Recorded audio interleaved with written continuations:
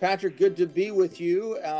You are one of our favorite pastors in your area. You've got a tremendous church, great ministry. Your church is growing in leaps and bounds.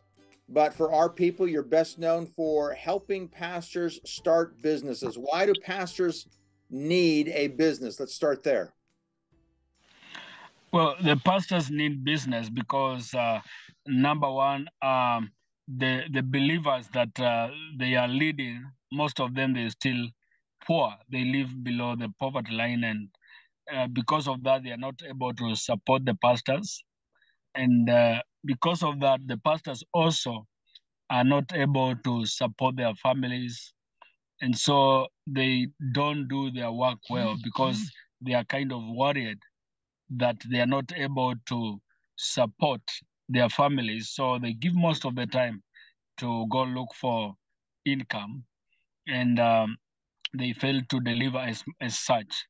So that's why we need to support the pastors so that they can also support their families, and we don't have their children not able to have good education and all that. And we started this a couple of years ago. We started with 10 pastors in your area. How has that gone?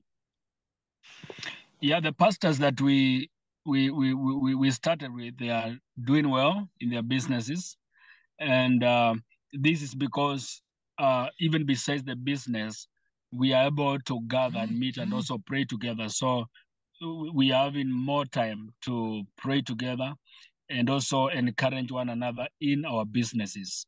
So and what kind of businesses did they start? Yeah, we have some are doing chicken business, others are doing shops, and others are doing pig, and even textile clothing. Mm-hmm. Yes. So they're able to provide for their families. They're able to send their kids to school. Okay, and you want to start this same program with 10 new pastors. Is that correct? Yes, we would wish to start with new other pastors, either 10 or more than 10, and also empower the ones who are already existing so that they can shoot up their business to another level.